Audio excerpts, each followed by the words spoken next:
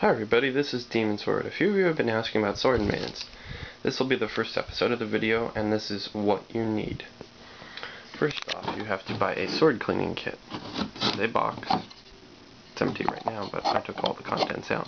We'll go into what usually comes in the boxes, but these can run you about $15 or $20 depending on where you get this. This one was from Amazon, just so I could show you guys. I buy these to clean my swords off. Now, what do you get in the box?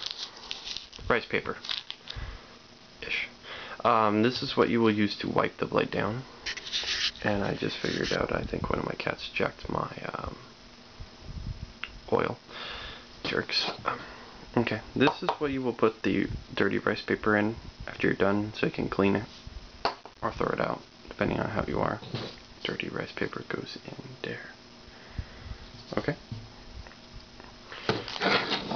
This is a very important piece. If your kit does not come with this, you will have to buy a punch and a plastic punch or a copper punch and a small rubber hammer. By rubber or plastic, and by which I mean it needs to be hard enough that it'll hit pegs out.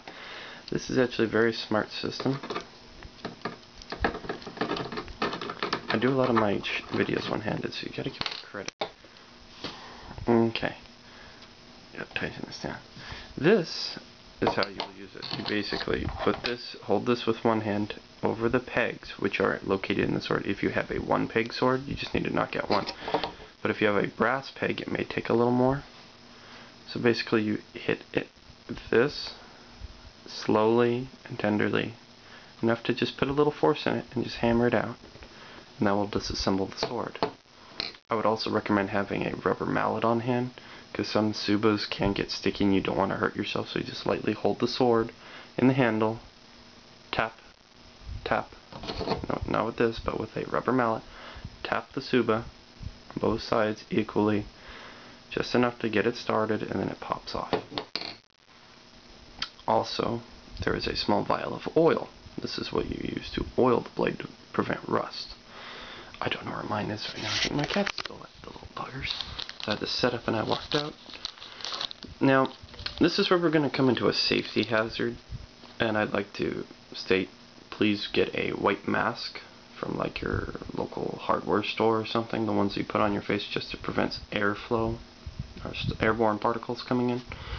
This releases a glass powder, which is what we use to polish the blade to clean it up. So how you do this is you put a little. You will trying to think how to word this. Pretend this big wood box is a sword. So along the blade, you will, at steady little intervals, I would say about maybe that far apart, put a tap down, and it'll make a little spot.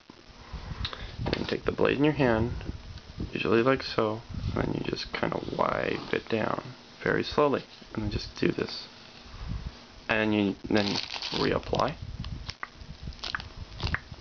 and keep doing this, and then you just keep wiping because the glass is now on that powder, or the powder is now in this. Because if you see how this stuff works, it's a little porous, and the glass particles actually hook into it, so you can just keep cleaning the blade. And if it gets too dirty, throw it away, get another one, do it all over again. After which your sword is finally cleaned, you get a new one of the papers, apply, I would say, a couple drops of oil along, and then you wipe it down, and then you just keep doing this until it's clean, and by the end of it your sword will be perfectly oiled, perfectly ready, and that's just how you maintain it. It's a very simple thing, but I wanted to make sure you guys know to get a sword cleaning kit. I usually put I'm trying to say what they're called, paper towels around just in case I need them, because sometimes the rice paper isn't enough to get the bulk glass off, so I'll wipe it down with oil on it. I usually do this on the floor in a nice open area, so I don't be a danger to myself, because you have to have the sword out of the sheath. So that's how to clean a sword, basically. It's a very simple process. Demon Sword.